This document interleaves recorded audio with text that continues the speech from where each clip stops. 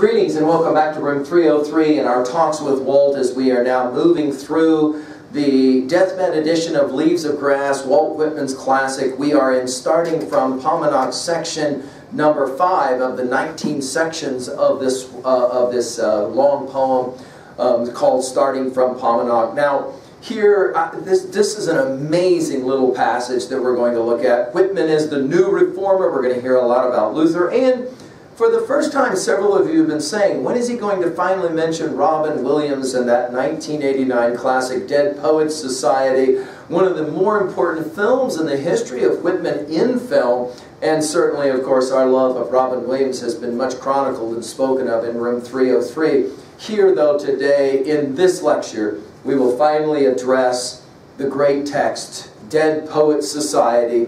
And of course, many students were first turned on to Walt Whitman and his classic Leaves of Grass by virtue of some of that information that happened in that in those great classroom scenes when Keating, the great poet teacher, is there in front of the lads. Now here, just for a moment before we get into the section 5 poem, I just want to make sure that we're familiar with LearnStrong.net and the assumptions on the part of my lecturing here that you have been working with us, especially through the 24 poems of inscriptions and then finally through the intro lecture for Starting from Paumanok up through lecture for section number 4. I have provided that link of the intro lecture there in the descriptions. If you haven't watched that, I recommend that you do that quickly and then come back to join us. Now again, our hopes are that you have the poem in front of you, Starting from Paumanok, passage number 5. My hope is always that you read this stuff on your own, just like we said in our discussions of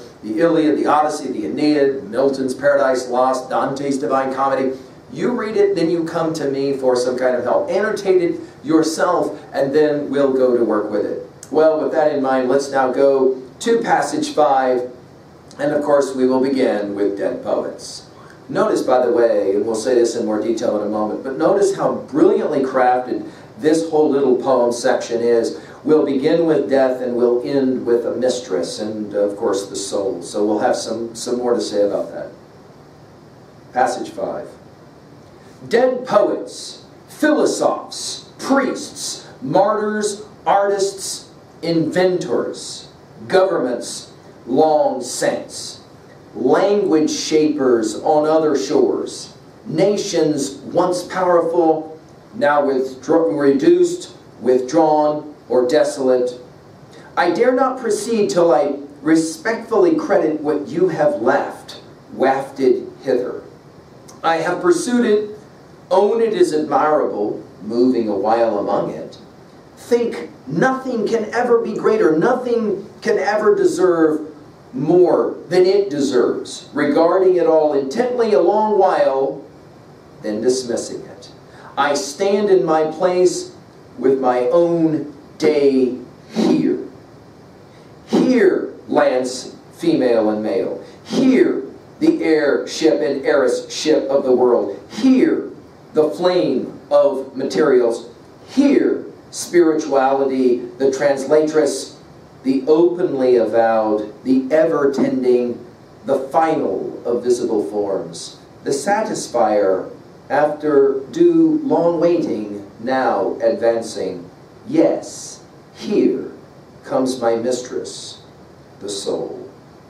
And by the way, just to notice that anaphoria that we will point out later, but notice that repetition of here, here, here. We've got something going on in passage 5 that we do not want to miss.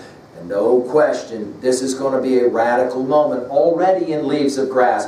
There's a good argument to be made that passage 5 of Starting from Paumanok is really the beginning of the iconoclasm that will be Whitman's iconoclasm. Granted, we've seen it, of course, in the 24 poems of inscriptions, but boy, oh boy, here we're going to see some amazing stuff happening. Some will call, of course, what Machiavelli does, as we've talked about it in Learn Strong lectures at LearnStrong.net, what Machiavelli does from Plato, the great break in The Prince, right, to move away in the Renaissance from that classical tradition. We're going to have a break here. So in some ways, Whitman is playing around with Machiavelli, he's playing around with Luther, and of course, to some degree as well, we'll get into it. We're going to see this break that will be Emerson, and an Emersonian break from Europe and the European tradition.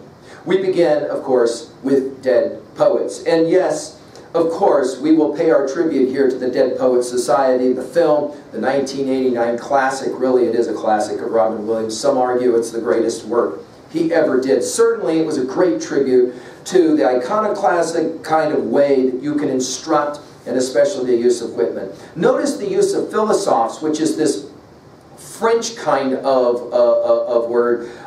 That is to say, philosophers. This is the variant, the French variant that Whitman often will use. Go back to stanza 18 and of Eidolons, and notice how philosophers and priests are put together. So here's that tension that we're talking about in stanza 18 of Eidolons. Takes us back to Homer and the Odyssey when Odysseus is standing there in front of a poet and a priest and decides to lop off the head of the priest and to keep the head of the poet on. Here it's not a poet, it's the philosophers, because we've already mentioned the dead poets in the previous listing. By the way, notice there's about 8 of these. Whitman loves, again, this listing kind of things. Martyrs, of course, we have to think about the great religious martyrs of all time. We are going to think, of course, about Luther to some degree. Artists, notice somehow different but the same as the dead poets. Inventors. Governments long since. So we're pointing backwards, right? And then language shapers. Now, I want to point out how Whitman loves this creating of 2 words into 1 word, right, with the hyphen. Notice how he will do this all the way through Leaves of Grass. But notice here, we're going to see it a couple of times, 3 times in this poem right now. Language shapers, and that's in large measure, that's exactly what the great ones do. I mean, we've talked about how incredible it is that Shakespeare invented so many words, that Milton invented so many, neologisms. And here, this is why we say in 303, we're always wanting to play in the fields of language, a line like this. Language shapers on other shores. So obviously we're talking about Europe here, primarily to Europe. Although, put it in your notes at 3A, we'll be thinking as well about passage to India as we mess around with this. In other words, that which is ancient, right? Nations once powerful, right? Think about our Plato's Republic and the declension of state lectures that we've given, and that whole notion of why it is the case that nations will begin and then they will ascend, and then there's that political looking over the shoulder and beginning to assess some kind of golden age when things used to be so much better, now not so much. Now reduced, withdrawn, desolate. Where are we talking? England? Are we talking France? What are we speaking here? Obviously we're talking Europe, right? In other words, there was a time. And then he uses that interesting verb dare. I dare not proceed till I respectfully credit what you have wafted hither. Notice here the you then is to speak to the dead poets of Europe, right? That is to say, obviously our classic dead white males list, right? From Homer through Virgil to, of course, the list goes on. Dante to Chaucer to Shakespeare to Milton and the like, right? Notice he says, I want to be respectful. I want to credit what you have left. And then it's an interesting verb, wafted hither, like smoke or a smell, right? I have pursued it, right? That is to say, this whole notion of how one peruses, to pursue, to study. We've seen this in earlier, beginning my studies. I perused it. Own, believe, in other words, it is admirable. In other words, I'm taking nothing away from the old stories. And as, of course, we say in 303 many times, we are the stories we tell and retell. We're the stories we decide to accept. We're also the stories we decide to reject. And so here it comes. Get ready for it. I have perused it. Own it is admirable. And then in parentheses, notice his use again of the parentheses, moving a while among it. In other words, this self-taught genius, right, in Whitman. I mean, he didn't have, after the age of 11, he never had any formal education again in his life, and yet very, very well read. And he says, I've spent time moving a while among it. Think nothing can ever be greater, nothing can ever deserve more than it deserves. We're certainly, in rhetorical language, conceding a point here. We are saying, we are admitting, nothing greater than the great poets, the dead poets who came before, the nations that produced them, right? But then after he says that, he says, regarding it all intently a long while. In other words, I'm not getting rid of this project so flippantly. And here, obviously, he's sounding like, you know, Thomas Jefferson in the Declaration of Independence. Prudence indeed long dictates that nations so established, blah, blah, blah, blah, blah. In other words, that conceding of a point will always seem to follow with the word but or some sense of it. He uses the word then. After all of the things that he's said in those previous lines about how amazing the poets are of Europe, the artists, the innovators, the governments, he says, I'm ready to dismiss it. And then, sounding very much like Luther in that 1521 famous statement, I stand here and can't do otherwise, from, of course, the Diet of Worms. He says it this way, I stand in my place with my own day here. There are few lines that are as iconoclastic and as powerful for Emerson as a line like this. It will be Emerson who asks in American Scholar, in any number of the poet, any number of other essays. Go back and look at our lectures at learnstrong.net on all of those Emerson essays. Notice how many times he kept asking that question. Where is the one, the voice, the poet who will take us out of the shadow of Europe and we can stand on our own in our own day? In other words, we, America, have arrived. This is Walt Whitman proclaiming it. And in some ways, we're no longer in the inscriptions. We're no longer in the invocation of the muse. We are now in the declaration of a new day. And you can almost hear the language, right, of Shakespeare's Tempest, brave new world, as he plays this game in starting from Paumanok. He says it. Here is the way he finishes that stanza. And now we'll have the repetition of 5, 6, maybe even 7 of these here's. It's almost as if he's pointing again and again. Notice this poem is directed to Europe and European readers, right? Here, lands, and now notice the inclusivity of his language. Female and male. Notice he begins with female. Here, the airship and heirship of the world. And again, we start to think about passage to India later when we get ready to study that. Here, and then of course the important symbol of fire. The flame of materials. Notice how he comes back from wafted to flame. Do you see this? This is genius the way he's constructing this. In other words, you guys started the fire, now here we are. Borrowing heavily from that word picture at the conclusion of Shelley's Ode to the West Wind, where he says, I just want that ember to be picked up and driven across the universe to start a new fire. Here is that fire. Here we have Shelley coming full bloom into Whitman. Whitman very much seeing what Shelley starts, I will finish, right? Here he says, the flame of materials. And then here, taking us back to our Luther, spirituality, the translatress. Notice he uses the feminine language.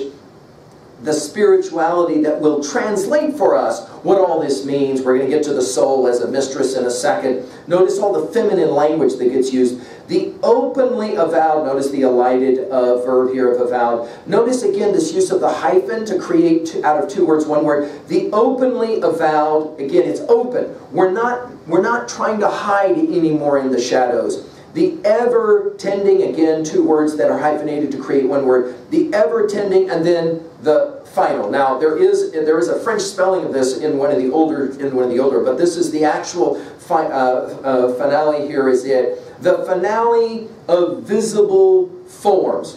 Obviously, when you hear the word forms, you think of your Plato's Republic, especially books 6 and 7 and form theory and the cave allegory. Go back to our comments on of that at learnstrong.net, as well as Eidolons and our comments there in the earlier poem from the inscriptions passage.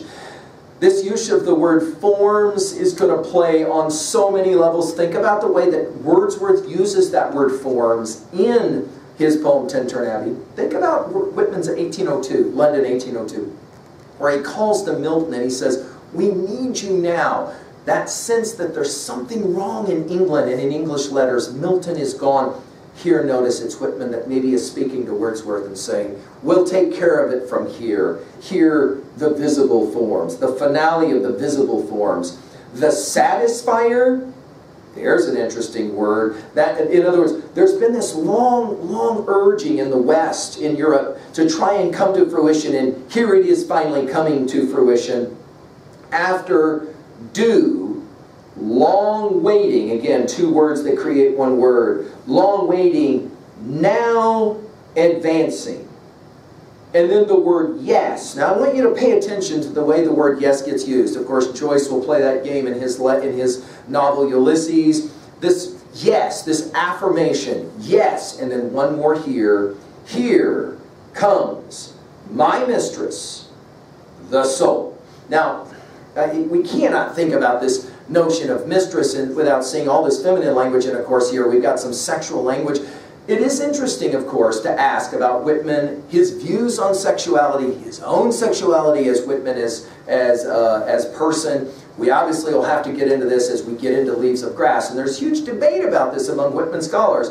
Is Whitman, in fact, asexual through most of Leaves of Grass? Is he homoerotic? I mean, to what degree are we able to read these kinds of lines? Mistress here, and how does it get used? But notice it's the soul that is the mistress. We'll come back to this, obviously, in Song of Myself. I told you guys, we're learning how to read this information so that we can read Song of Myself here in a while. Here it all comes, the fruition of it all. Some sexual language, no question that we're going to play around with this word comes. We've seen this word, the very first word you'll remember of Leaves of Grass is the word come, and we're going to see it over and over again. It's an invitation. Sometimes it will be sexual. We're going to see this. Whitman will use this. Guys, there's a reason why Whitman is such an iconoclast for his day. He remains in some ways an iconoclast because what is it that he's arguing? Everything that's ever happened in Europe leads to America. That's what all the dead poets were gesturing towards. This is the penultimate. This is the coming ultimately to its ultimate fruition. Later in Leaves of Grass, we're going to hear sexual language that actually begins to start to sound like some kind of sexual climax. We're going to hear that kind of language. That is, of course, somewhat radical in its own right. We're certainly going to see it here as well, right? So notice, we start with dead poets and we end with a living soul. And this, of course, is the excitement that will finish. It's interesting, some readers have pointed out how he doesn't use an exclamation mark in this poem here. And yet it is clear what he's saying with the word yes is, yes, here it is. Finally, at long last, after all of the years of waiting, here finally we are. Let's finish at 2A. And that's it, right? It is move over Europe. America's arrived. After studying, he says, all the old and the European ways, I'm going to reject that story. We will reject that story. Or, again, the language of the integralist philosophy, transcend and include. We're moving beyond it. The European ways are the old ways. We have the new ways of looking. And of course, here the language is profound. At 2B, the repetitions. Notice all the here's. Notice the symbolism, starting with dead poets and ending with the mistress, which is the soul. At 3A, and how are we going to relate this to other texts? Well, I mean, there's just so many. I mean, obviously he's referencing everything from Plato and Homer and the Greek poets, dramaticists and Aristotle, through Virgil, of course, to, yeah, right, Dante, Chaucer, Shakespeare, Milton, and all the rest of them. In other words, all of the greats, we're moving beyond them. We're moving through them and beyond them to the new mistress, the soul. Wow. Now, there are other titles we can throw here. I mean, I mentioned Luther in his 1521 Imperial Diets of Worms statement, right?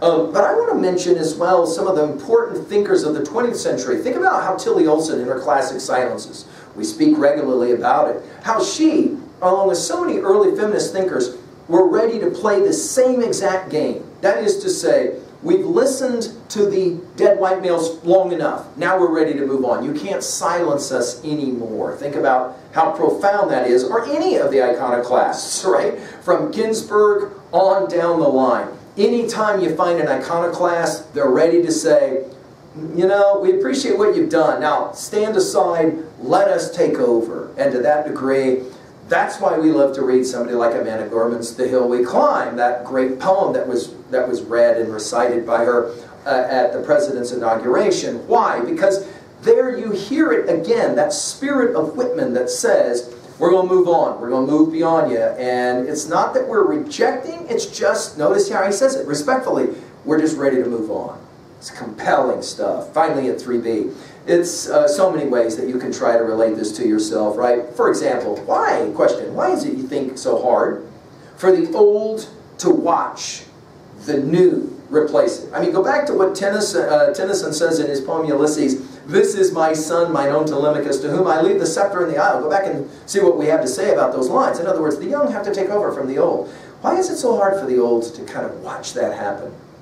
And finally, your thoughts. Which is greater? The dead poets of the old, or the new ones? Or is there some kind of beautiful symbiosis as we prepare now for passage 6, and we'll get on into this poem in truth? Thank you.